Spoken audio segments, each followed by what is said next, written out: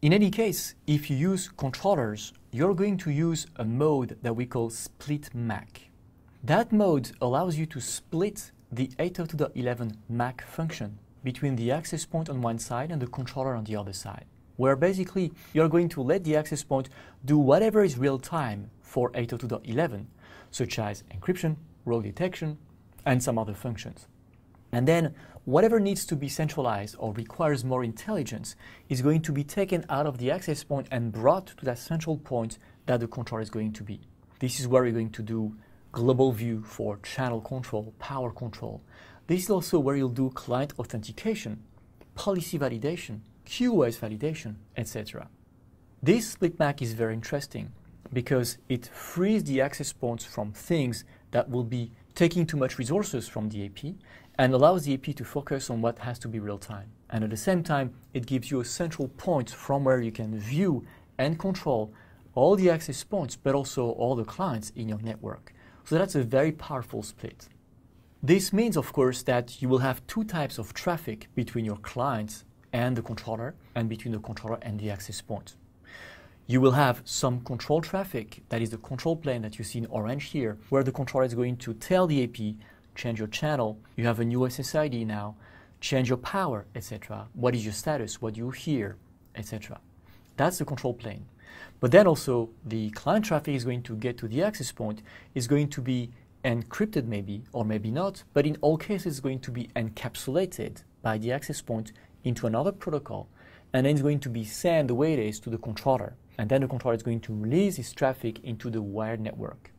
So you have that difference between control plane traffic between the AP and the controller, and data plane traffic between the AP and the controller.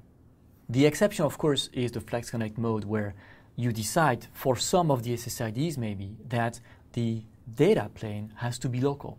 So the data plane is going to stop at the access point level on the switch somewhere, of course, at the branch level. But there will still be, in most cases, some control plane going to the controller. And again, we said that the game plan was that the AP could survive the loss of that control plane as well, temporarily.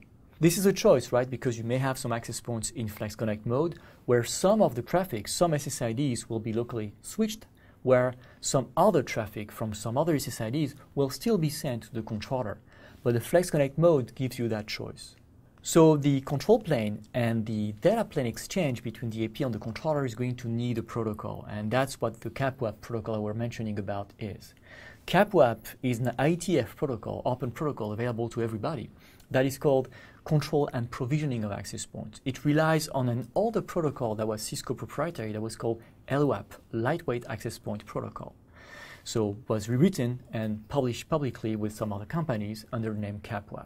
And it has two components, the control plane and the data plane. What you need to remember is that the controller is going to distinguish one from the other because they are not going to use the same port.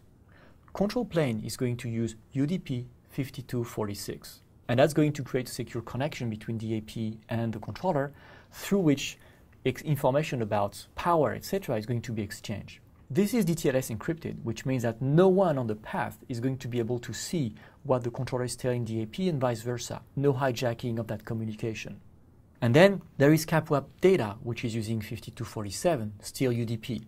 And depending on what mechanism you're using, that traffic can just be sent in the clear, or can also be encrypted in some cases. By default, it's not encrypted because it's between the AP and the controller, it's in your LAN, it's in a place where you trust the switchers, so traffic does not need to be encrypted. But if that traffic needs to cross for some reason, some place that is unsafe, you can decide to also encrypt data traffic.